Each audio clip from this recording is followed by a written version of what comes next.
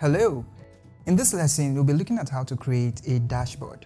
Now, the dashboard you can see on my screen looks very beautiful. The design is actually gotten from Dribble, so you can look up the link and just look for Exploration Project Management and you'll be able to see this exact dashboard. That's what we'll be using HTML, CSS and JavaScript to create, so it's going to be an interesting one. But one of the greatest challenges when you have this kind of design before you is the question of how do you start? Where will you start from? We are going to break that down in this lesson one after the other. So if you can follow up on this lesson, you're going to learn a lot. And guess what?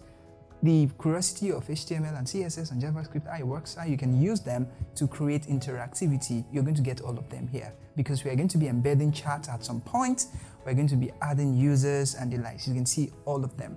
Our aim in this course is to actually learn how to create a dashboard using HTML, CSS, and JavaScript. What are you waiting for? So let's dive into it.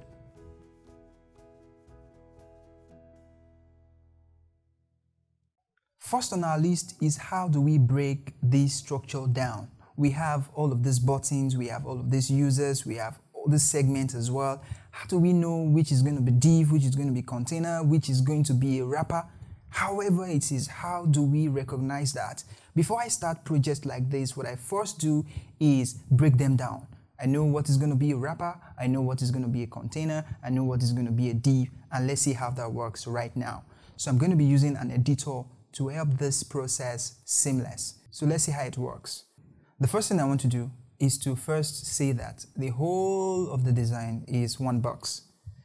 To start with the box, I can just go ahead and draw my first box. By drawing my first box, we can go for the color of red.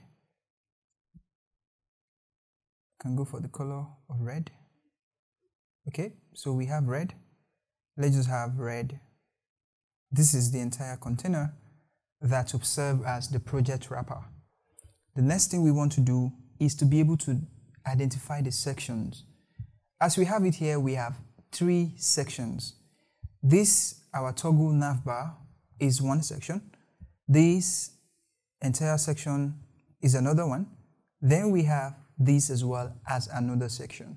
So why not we just go ahead and use box to do this? Now, this is not really relevant for pros, but as for beginners, I know that this will help you a lot. Once you can identify what you take as section and what you should take as inner div, is going to help your entire design process. So let's see how that works.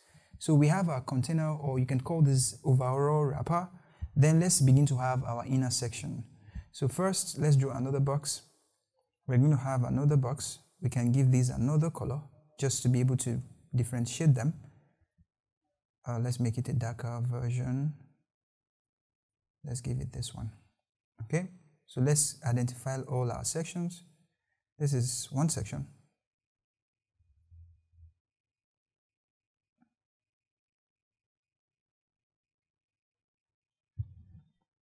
This is another section.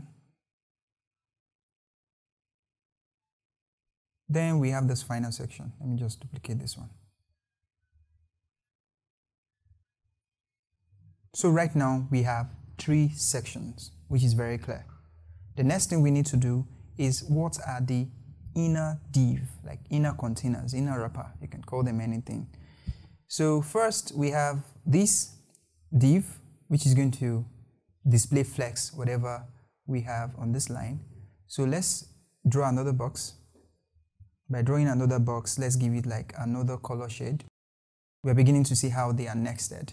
So by doing that, let's just go forward and give it like a lemon color.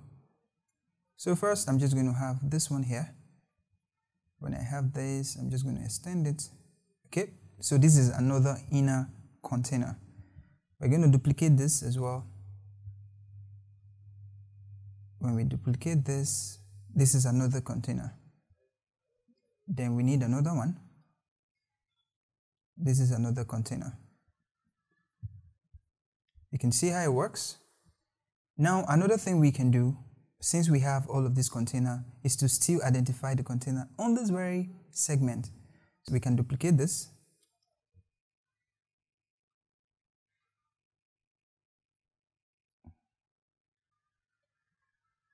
So we can say this is one container. We can duplicate this as well. Say this is another container. Okay, so what do we have left? We have all of these sub containers. And what can we do? I think I want to change this very color. I want to change this very color to purple.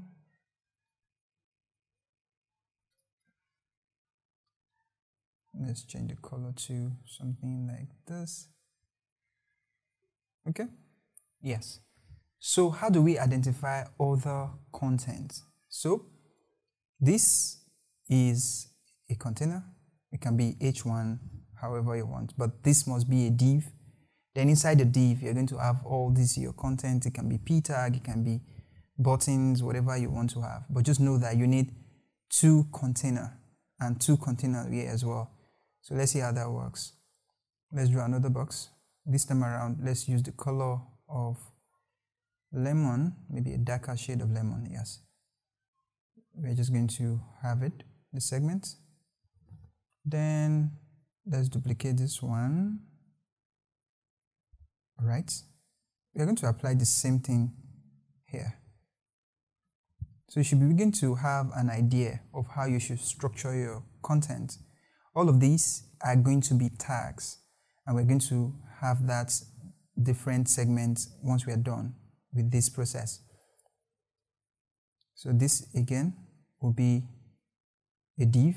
So inside this very div is where you have all the contents. This can be h2, this can be p tag, this can be p tag, this can be p tag as well. Then this can be images. Okay, so we're going to have this. So I'm not just going to duplicate all of this. We'll just assume that this will be duplicated in our design. Another inner div that we can have is just inside here.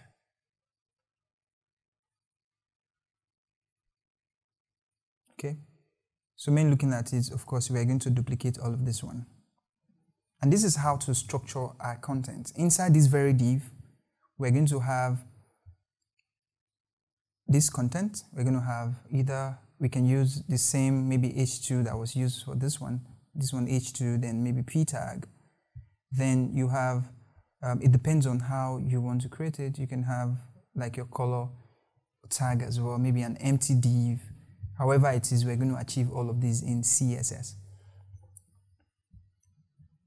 Okay, pretty much, I think we are cool with our structure, but let's add some sort of identifier to all of these colors so that we know what to expect at every point. This red, we can make this red container a div. We can just title it div. So let's duplicate a box and let's just reduce it. So we are going to just title this one red. Let's give it color of red. Color of red. Okay, so this is just going to be the div, like a wrapper or container div, however it is. So let's have a test. You can just call this div.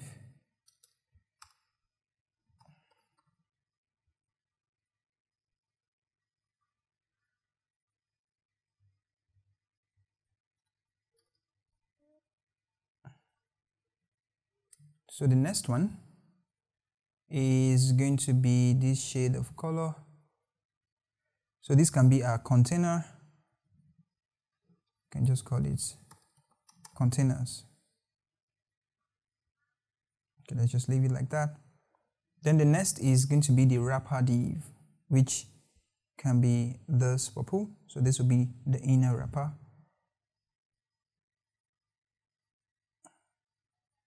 So we can call this, like, maybe just give it a wrapper div. Let's increase it. Okay, so the next thing we want to look at is this very color segments, which are also div. So let's just duplicate it. This can be child container div. Let's just say maybe child, then container div. So let's change the colors. Let's change the colors. We can have this. Let's pick that again. We can have these as lemon. We can have these as purple. And that purple is darker. Let's make it a bit lighter. Okay, so when you look at it right now, we have something that is going to really help us in our HTML structure. And I am very excited to move into the HTML, so I can't wait to have you replicate this kind of idea in your project. And this is the approach that we're going to use to solve each of the problem. In the next lesson, we'll be looking at how to actually create the HTML just with this simple structure that we've put in place. You can use this styling or this approach to solve any structure or any web design project that you have. Thank you for watching, and I'll see you in the next one.